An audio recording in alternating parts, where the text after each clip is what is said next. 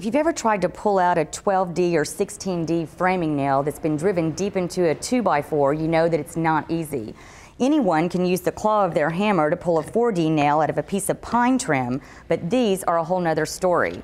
Now you can try the old fulcrum method, which is basically taking a piece of wood, placing it under the hammerhead, and then lifting up. The wood acts as leverage, but that won't even work on stubborn nails, and if you lose your balance, you can break the handle of the hammer. So instead, try this quick tip.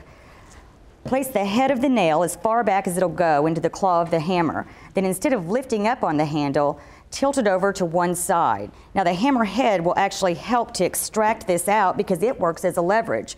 If it doesn't come all the way out on the first try, then just reposition the claw so that it's on the nail shaft down close to the board and then tilt over to the other side.